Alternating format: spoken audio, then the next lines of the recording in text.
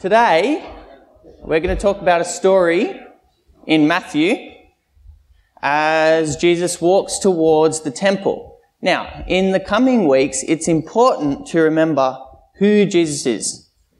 And the teachers in the temple and around Jerusalem, as he's in Jerusalem, are trying to figure this out. Who is this Jesus guy? Yes, Dan? God's son. He is. We'll get to that. It's not a question for you. It's a question to think about.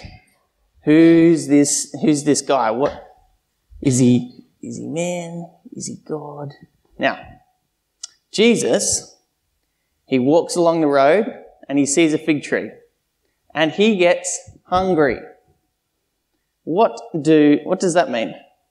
He gets hungry. Does that mean he's a man or is he something else?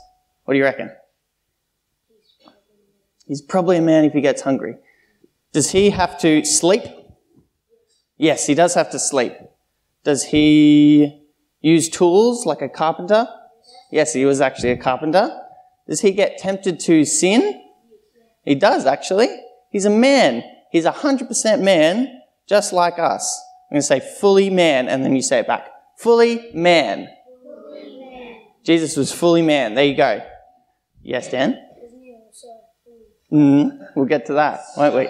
So he walks up to the fig tree. The fig tree's got no fruit on it.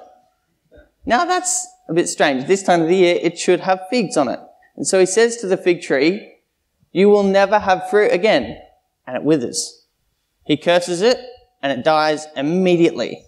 Can a man do that? No, I don't think so. So he must be something else, hey? Almost like God spoke through him if he was just fully man. Yes, so it's God's power, isn't it? Only God can do something like that. Jesus can do God's miracles. Can Jesus, like we learnt at Easter, can Jesus die and then be raised again? Yes, he can do that. He can do miracles. He's got all power. I think he must be God as well. Jesus is fully God. Say it back to me. Jesus is fully God. That's right. So he's fully man and he's fully God. Now, what does that mean? That means as a man, he is like us and he is faced with the same problems that we have faced in our lives.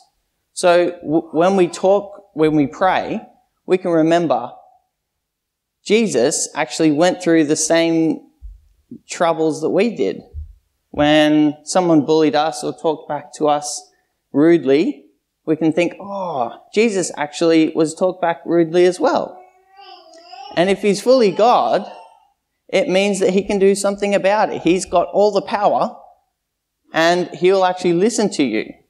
So Jesus being fully God and fully man is actually really cool because it means we've got Jesus as a friend who will listen to us and then has the authority to do stuff about it. Isn't that good? I think I heard someone say once that he came down to save the world, but to also see what it was like to be human, so that he could help them. That's interesting. I reckon he probably already knew what it would have been like to be human. But he did come down to experience life as a man so that he could be a sacrifice, right? Yes? Last one. That's not relevant.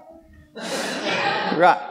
So let's pray to God, remembering he's fully man, and so he knows what it's like to be tempted, and he's fully God. He's got all the authority. Let's pray to God.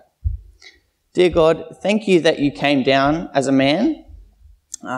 We thank you that you gave up all the good things in heaven to come down and humble yourself.